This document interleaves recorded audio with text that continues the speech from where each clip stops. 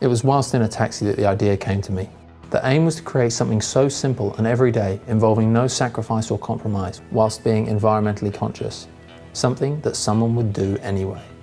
It was with this in mind that I created ecoigo, Central London's environmentally conscious car service.